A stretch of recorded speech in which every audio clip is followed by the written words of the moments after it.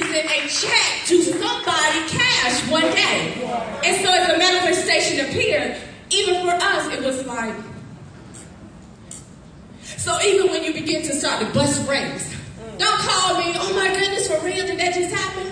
Did you say that was going to happen? Did you say in 6 months you were going to be a national? Did you say by this that you would be a global?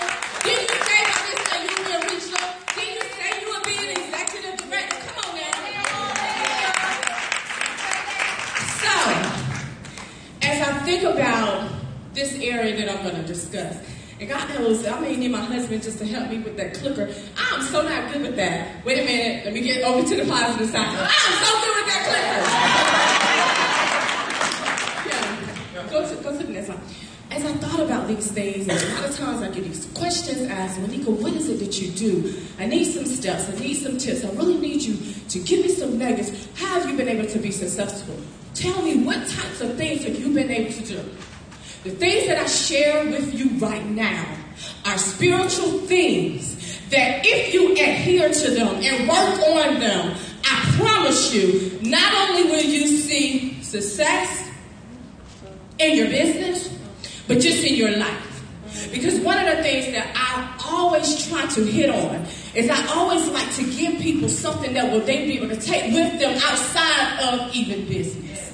Because this is life, right? And so they can be applied to business. So right there where you see are blessing blockers in business. And so this first one we're going to deal with on today. Oh yeah, I know some of y'all think, oh my goodness, I didn't come in here to have church. But it's this word right here. Come on, say it with me.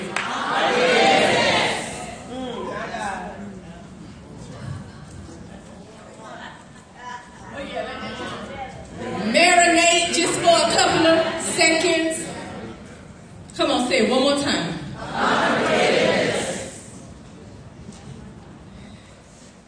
Many of you can go to Google right now and Google what that word means. I'm going to give you all a definition. And it was a definition that Oprah Winfrey shared years ago.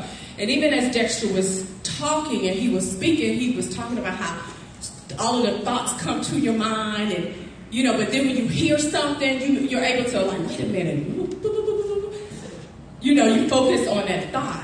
And so even as he was sharing, I was over there thinking about, okay, presenting, and okay, gotta get this, let me place this person. But as soon as he said one thing, and my mind just was like, yeah, that right there. So all of that to say this, there was a TV show. Oprah was on TV, so this lets you know how long it was because it was doing her talk show, not the OWN network. And it lets you know like how long ago that was. And when she gave this definition, I don't know what I was so busy doing, cleaning. I don't know. We had Funkin' Pampers by this time. Y'all, we changed diapers for 15 years. But when she said it, it resonated with me. So I want to give you this definition. And basically, we're talking about unforgiveness, but the definition of forgiveness is giving up the hope that the past will be different. That's good. Giving up the hope that the past will be different, putting the past differences aside. Right? So you're giving up the hope that it's going to be different. I don't care how much I go back there, things will not change. Right? So now I've got to move forward into the now and not stay back there. Okay? And so what happens when we begin to walk in even unforgiveness, it's so self-centered, guys, because all we're thinking about is ourselves. And so it begins to steal time from us, right? Time that you can be building your business.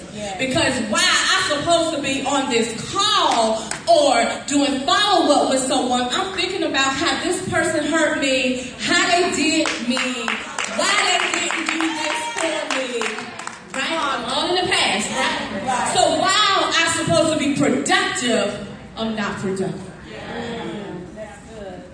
Right? What happens happens when we don't forgive is it paralyzes us. Right? It stifles us, it hinders us, it keeps us immobile. The word mobility means to move. Movement, movement, movement. I'm going to do a demonstration in a few minutes from now, but it's going to be talking about something similar that my brother just hit on in terms of just being focused, right? See, these things come to destroy us. They come to lock us up. They come to press us down, right? And so when you are so busy in your mind thinking about what sister so-and-so did, or brother so-and-so, or mama, or daddy, or uncle, cousin, whoever, team member, upline, success line, downline, sideline, pop, whoever did, it begins to stifle stuff. So that things can't really flow like they need to flow. And so I've just read that, but go to the next slide for me. I just read that, but I got something that I really want you all to do today. And we're not going to be looking at each other's papers. Or maybe if you don't, feel a little comfortable with this assignment, text it to yourself. I really want all of us in here. Because, make no mistakes about it. At some point in time, we've all dealt with holding some feelings of hatred, maybe pain or anger with someone. Make no mistakes about it. Most of the times, it's the people that's close to us. So I want you to write down some names today. What does this have to do with your business? It has everything to do with your business, because as you release people, what also happens is the release of wealth starts to come to you. Oh my God. Wow. Have you ever been around a person that was just so bitter? And so guess what? As a result of that, a lot of people just don't really want to be around that individual. And it may not be that they want to be bitter. I don't want to be bitter, y'all. I want to be better. But because of hurts and some things that they've not dealt with in the past, it has allowed that to stay all around them. And so now as business builders, if we're saying, we want you to do this, we want you to go out, we want you to prosper, we want you to talk to people, if you have that energy, that aura around you, even as an individual or as a business builder, whether they met you today, a few hours ago, or a few years ago, months ago, they can pick it up. Right? So we're going to do that. So I want you all to write down some names of people in here. For those of you who are in here, I want you to write down names of people. Well, maybe they're on the stage. Let me go on to this side of the room. Maybe some folk up in here that you need to forgive. There's my babies. Y'all come on up. Come on. Let's give it up for Jasmine and Janae.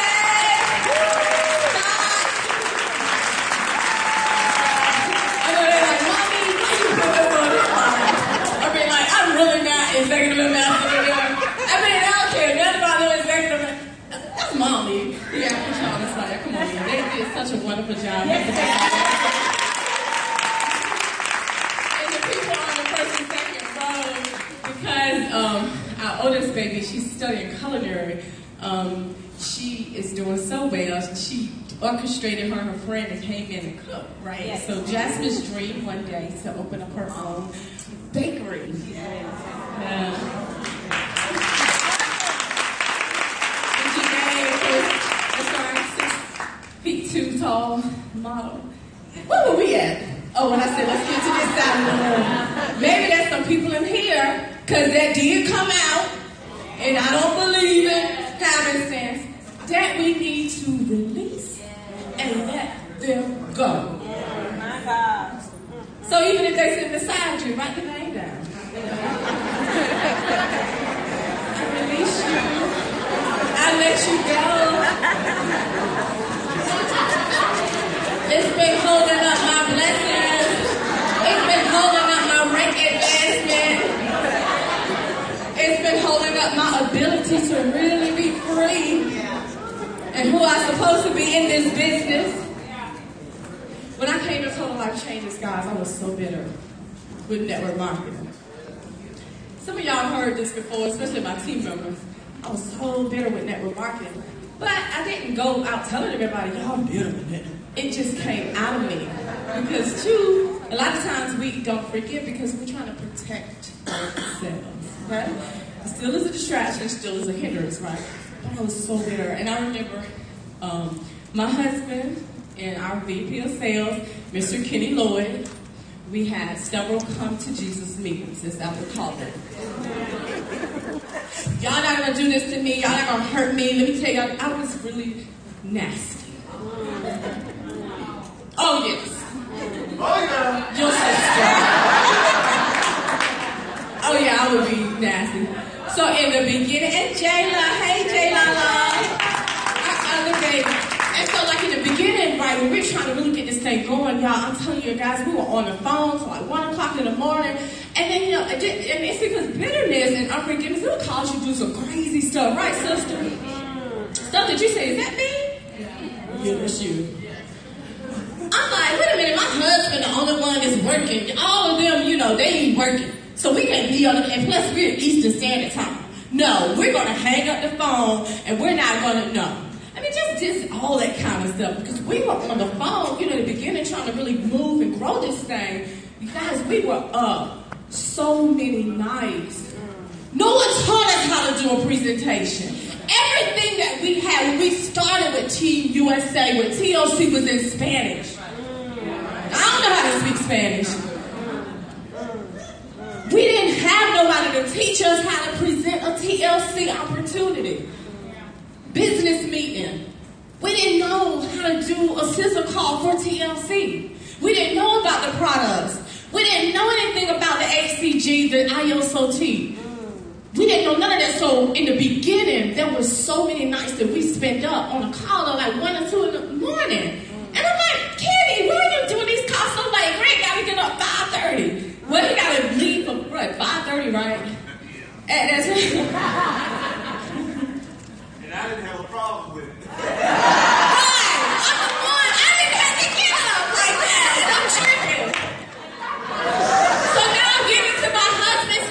Bitterness, unforgiveness. Now it calls you to stop poisoning other people. You better check it. If you got somebody on your team, bitterness all around them, unforgiveness, they will tear your team or can. I'm not going to speak that into the atmosphere. They can potentially tear your team apart. Oh, yeah. So I had to, Kenny was like, you don't even see what you bring. Lenika, your giftings. You're very gifted. We need you. God has assigned you to this. But all of it was because I was so broken in network marketing when we lost everything. So though there was something that was attached to the unforgiveness that I remember, and it was in the house that we just walked, we moved out of. I remember just walking through the sidewalk down the path, and I didn't have on any shoes. Everybody was gone, and Greg was at work. During this time, he was still working, right? And I just was walking up and down the sidewalk, and I was just like, God, I was so hurt with network marketing. I didn't realize that this was in me. I got some stuff in me that I gotta let it go. That other company, I gotta let them go. Those leaders, I gotta let them go. We had built $1 billion business and then left with nothing. And then so I felt broken because I felt like people had just left us too. It was so much, and I had to define it myself. I had to let it go. And I was like, I'm going to really operate in the capacity that I know you have called me to be, God. In TLC, as a leader, as one of the forerunners, as one of the trendsetters, as one of the pace setters. I got to get over this, and I got to get over this really, really fast. And I began to see some things even happen really, really fast with the whole unit. Because you never realize the piece of the puzzle that you are in this game called life. And so your selfishness and your unforgiveness and your bitterness is not just about you. Even as I look around, I would have said stuff that we wouldn't even have no director's retreat.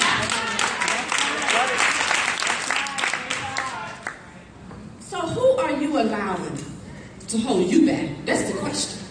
Oh yeah, we done talked about my little stuff, my issue. Now it's about you. And that's why I asked you to write down those names and be very truthful to yourself. Don't lie to yourself. I was very truthful to Greg and honest. Like, I'm hurt, right? I want you to write those names down, all right? Release them and let them go.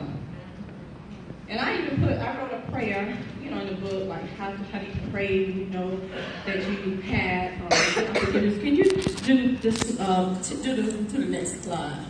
Wait a minute, go back, baby. All right, so before I go to the next thing I'm going to talk about, this is something that I wrote where we can detect, like if there's some unforgiveness there, right? It may be some more, maybe a little less, but if every time you see that individual, think about all sorts of bad emotions, there's something there that you're holding. About release them and let them go.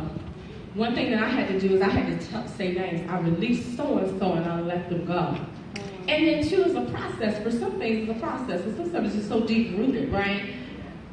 You see and think nothing good about this person. Repeatedly. Is that word right? Yes.